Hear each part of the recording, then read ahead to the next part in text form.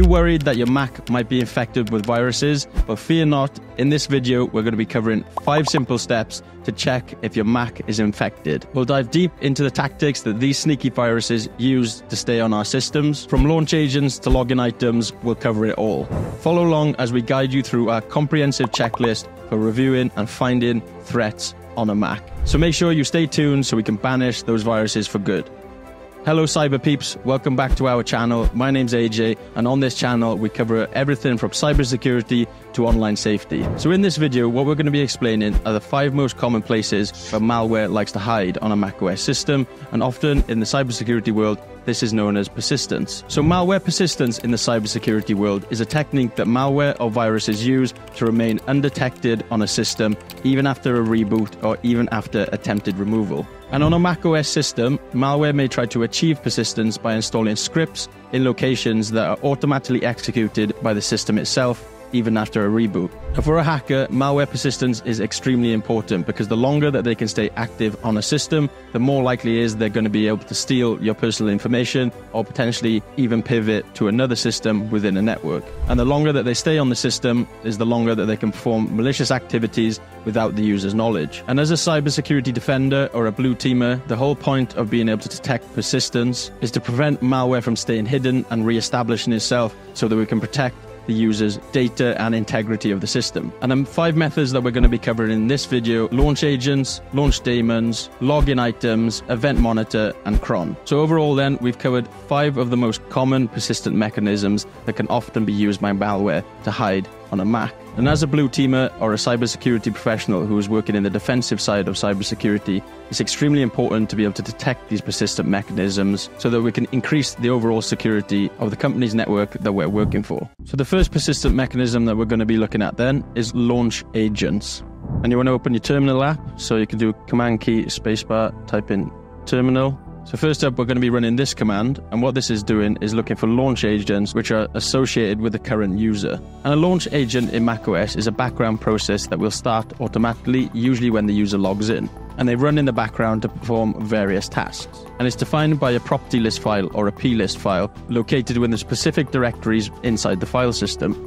And they're both used by legitimate applications and potentially malware to execute code automatically. So they're useful for regular and illegitimate applications, so you can start things in the background without you having to start them yourself. But unfortunately, this means that it can actually allow viruses to do the same thing. So the main idea here then is to review the common directory paths where launch agents are actually stored, review the property list files, and get an understanding of what that file is actually doing. So by running this command here, it's going to show me all of the plist files and the launch agents that are associated to my specific user account.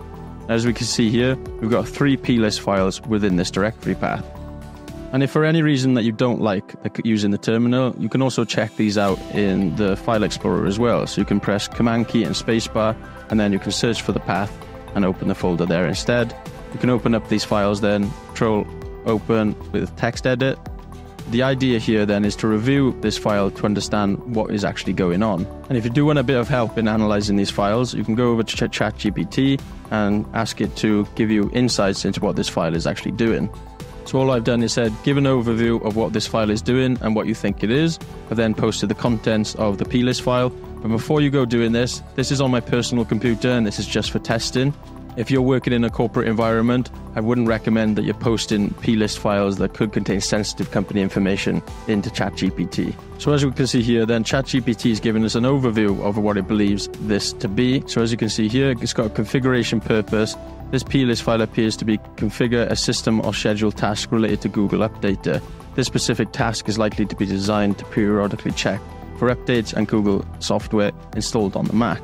And you can see that it's scheduled, the integer value of 3600 specifies the interval in seconds at which this task should be triggered. This equates to an hourly execution schedule. So it's just saying how often this will actually trigger to attempt to update Google Chrome. And then it gives us a nice summary then. So the plist configures a periodic task that runs the Google Updater application every hour in a user's graphical session to check updates from Google software. So based on this overview, it doesn't sound like this plist file is actually malicious. And another thing you can do is to get some more analysis on it, you can just do a Google search on this file. And as we can see here, there's quite a few different articles which are talking about this actual file, which is likely increasing the chance that it's not malicious. But of course, there could be a chance that this legitimate file has been edited and malicious strings have been added to it, but in this case, it doesn't look like it. So again, the idea for launch agents then is to review each one of these files, get a good understanding of what it's actually doing, and then that'll allow you to make your decision on whether it's malicious or not.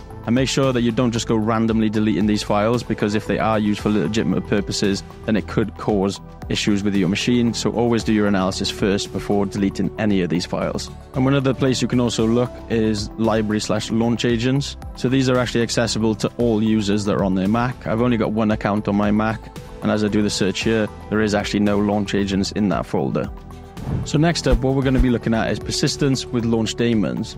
So launch daemons on a Mac are like automatic pilots that run software in the background on a Mac.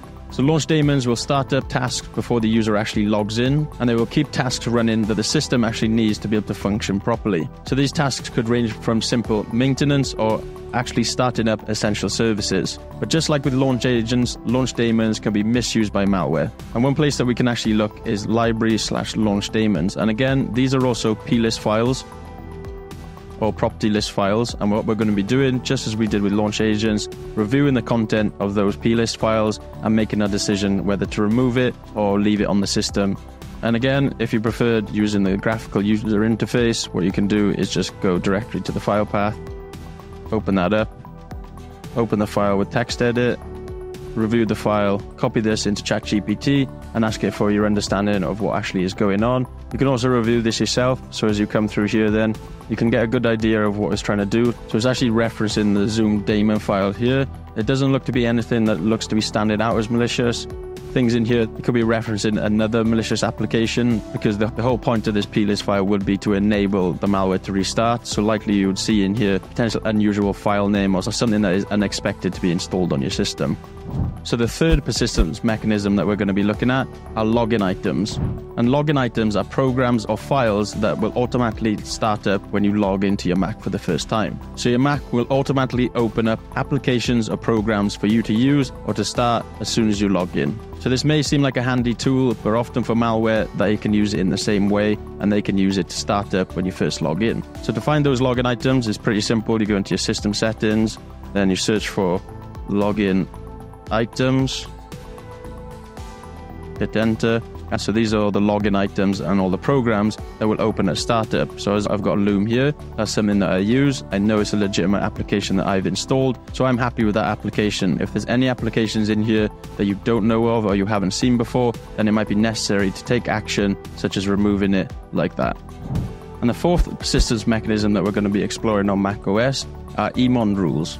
And Eon Rules on a Mac are very much like instructions for a security guard, which tell it what to do when it sees a specific action, when it sees something specific. And this security guard on a Mac is actually called Event Monitor Daemon. It actually keeps an eye on your Mac for any unusual activity. And then when Eon spots a match that triggers one of its rules, like a certain error type or a specific event triggering, it will then follow the instructions which are listed in that rule, which could be generate an alert or take some action to handle the situation. The thing is that a malware could create their own Eon rule for persistence and be able to insert specific instructions inside that rule that would allow the malware to automatically reactivate or perform some malicious actions. So unfortunately, the Apple looks to have removed these Eon rules from the latest version of macOS. But if you're using earlier versions of macOS, then these are some of the locations where you'll be able to find some of these Eon rules. And one other directory path to look into would be etc emon.d/engine. And again, what you're going to be doing here is looking at the plist files,